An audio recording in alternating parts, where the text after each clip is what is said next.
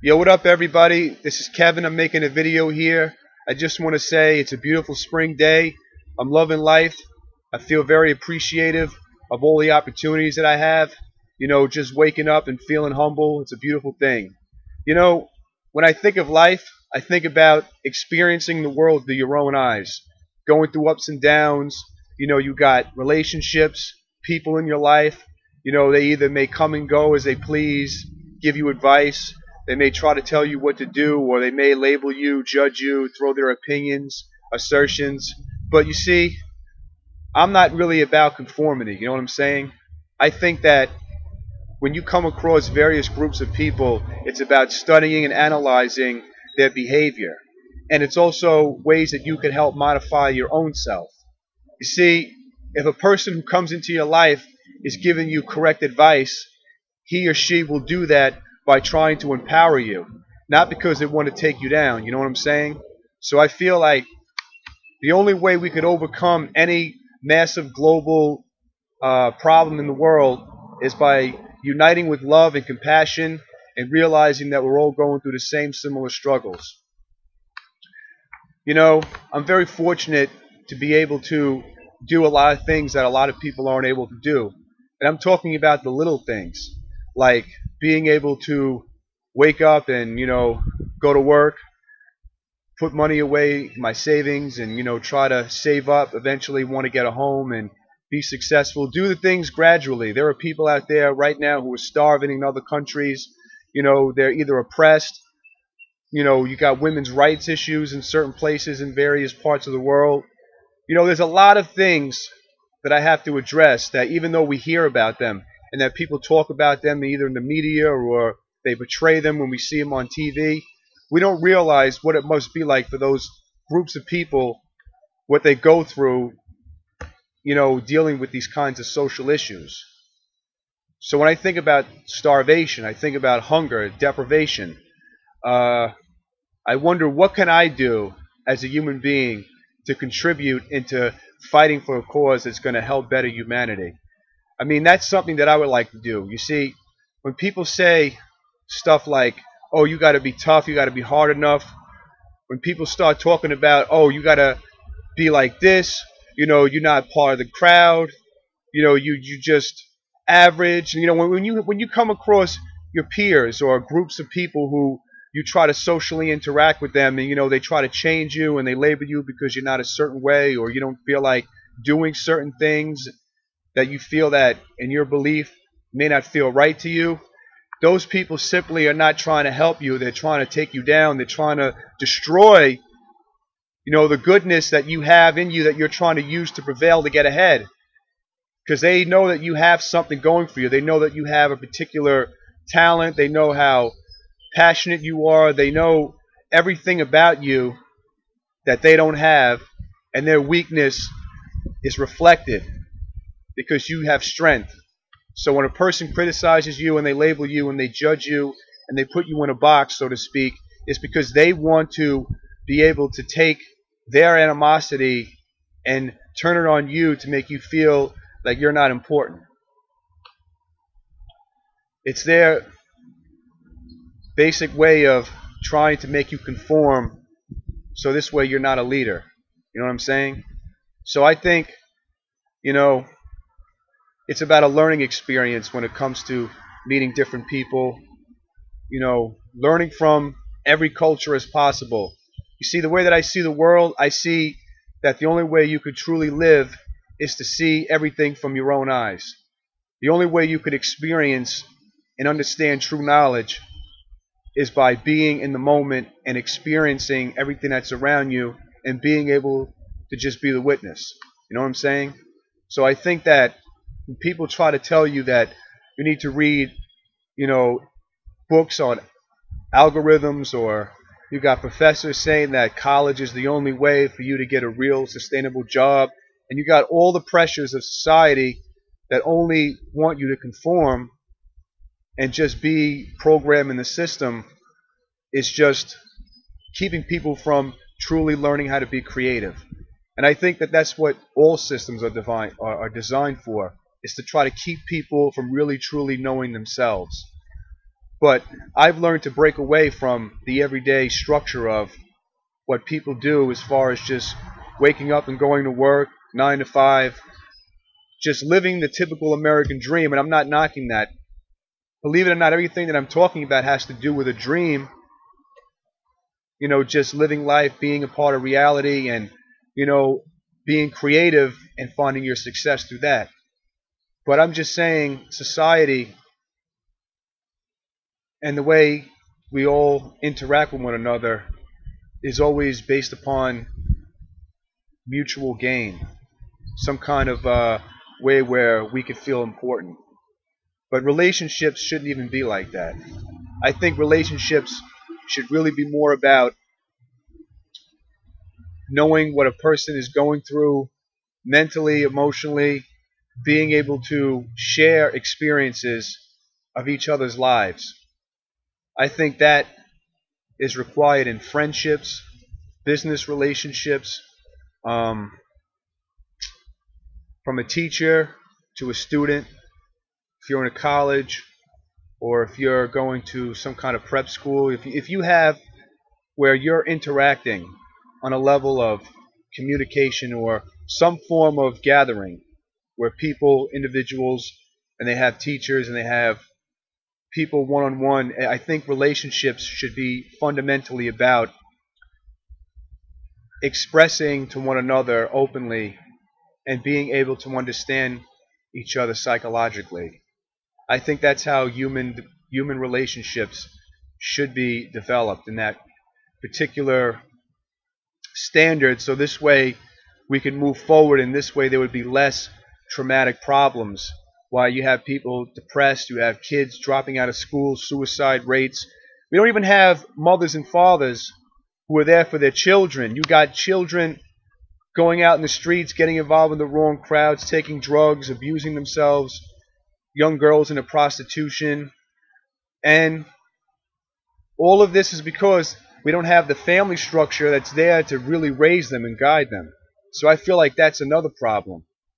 What I see in society is that we're too lazy to raise our kids because we're too worried about ourselves, either in our business, our profession, our money, finances, whatever you want to label, but this is the truth. So I think that the way that it's funny because I'm here right now just thinking and just expressing how I feel very remotely to the world, and there's a lot of things that really angered me. And what angers me is not where I'm in a rage where I want to break something or attack somebody. It's more deep rooted in that I want to somehow take part in trying to enforce a change where I can create something by doing something that's actually going to have a cause and effect for a positive from all the negative that I see. Whether it be people in jail for crimes that they shouldn't be in jail for, all types of injustices, whether it be from somebody going to jail because they have an eighth of marijuana, and then you got child rapists who basically serve literally less than a year in jail who should be doing literally a life sentence for, and you got people for various similar crimes. It's just whenever I think of injustice and I think of all the wrongs that are out in the world, I'm just going by different various topics of what I see. I feel like I want to do something where I can make a change, where I can get involved and I could actually make something to where it has an impact on that particular society structure. And governments around the world who I feel just empower just for the sake of money, oil reserves. We got women who are basically in slavery, that they don't have any rights. That also gets to me because I feel like every human being should have the right to possess freedom. Nobody should be born not to be free. I think that's our God-given right. And I think that man has corrupted everything that was intended to be whole and good.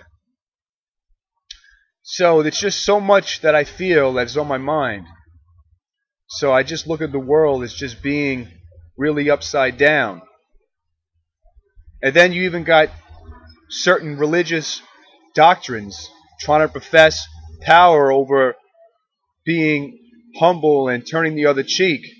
You got religious leaders and authority that is only looking to gain momentum and gain a certain status or symbol for themselves, not for the actual cause that they're preaching for.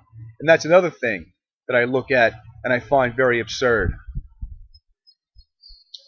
You got monarchies, people building militaries to make them stronger so they could imperialize and take over other nations. If you look at Russia, what they're trying to do to Ukraine, I mean, that's crazy. I mean, you got Russia, who's a very powerful, probably one of the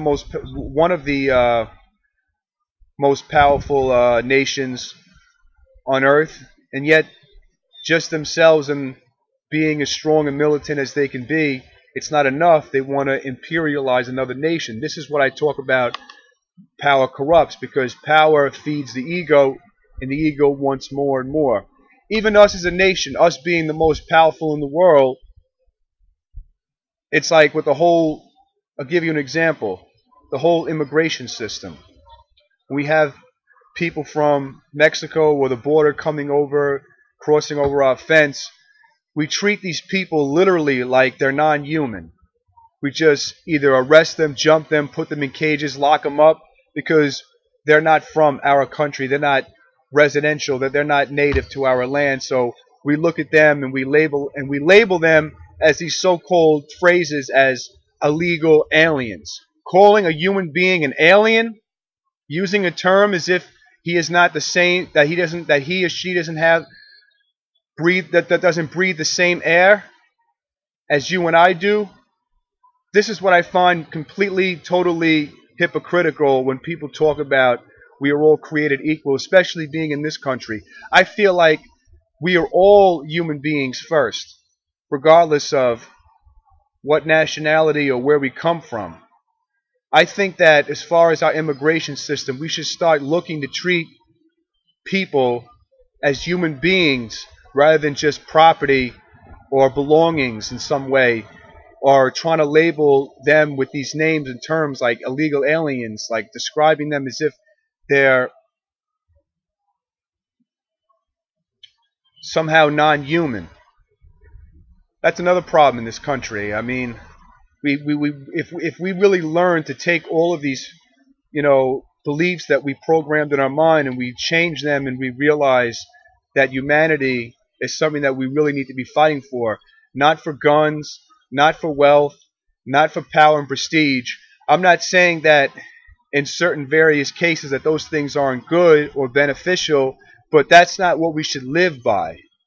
We should not be focused on how much status can we obtain so we could walk around with a title on our shoulders and people can say, I know this guy, I want to be like this guy, I want to get more and more and more of the same which he has, which is just material wealth in the end, possessions, which doesn't mean anything.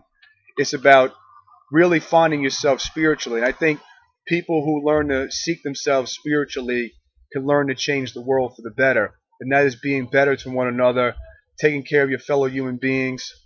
And, I just look at the world and I try to see things with my own eyes. And the way that I gain real insight is just by every moment that comes by is a new experience. And I just take that and I learn on how to live for the next moment and what I can do either better or try to create a different reaction to something, whether the experience either was good or bad. And I just think that we need to come together. We need to start building more for our communities, reaching out to the poor, the sick. And what else more can I say? It's 2014, and I think that we're heading for an irreversible change because of where we are now. I mean, there's so much destruction with pollution. You got people fighting wars, deregulation of economic currency.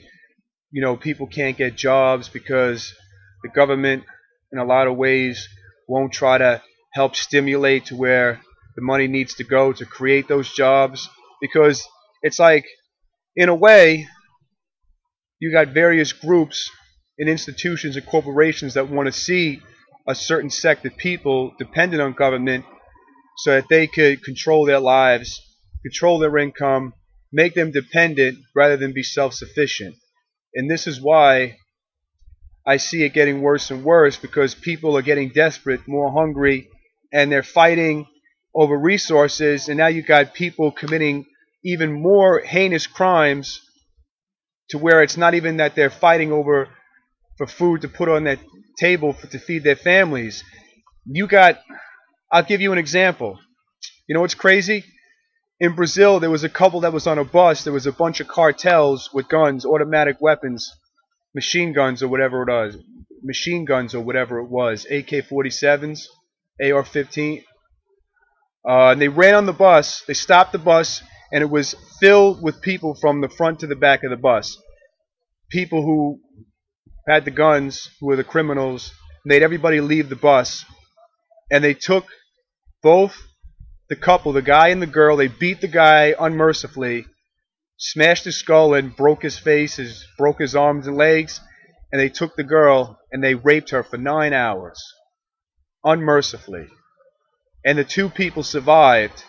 And can you imagine the horrors that they had to think for the rest of their lives, that experience? And these are people who were just savages, remotely distant from any kind of sympathy or any kind of love. So this is what the world is. And this was in Brazil. I mean, you got this not just in Brazil. You got this all over the world. You got this everywhere in our own country. Like just the other week, somebody who was in the neighborhood was with a friend talking about wanting to rob my local bank, where I bank at. Wanted to go up there and stick the people behind the counter and steal all the money and rob and possibly injure, shoot somebody. I mean, this is where the world is coming from. And it was on the news just a week ago, talking about how this person almost got away with a potential robbery. So, you know what I'm saying? I'm just keeping it real, just expressing how I feel. I don't want to go on too long. I just want to keep it to the point where you know where I'm coming from. This is Kevin. I just want to say I love you, and if you want to subscribe to my channel, this is where it's at, and I'm out. Peace.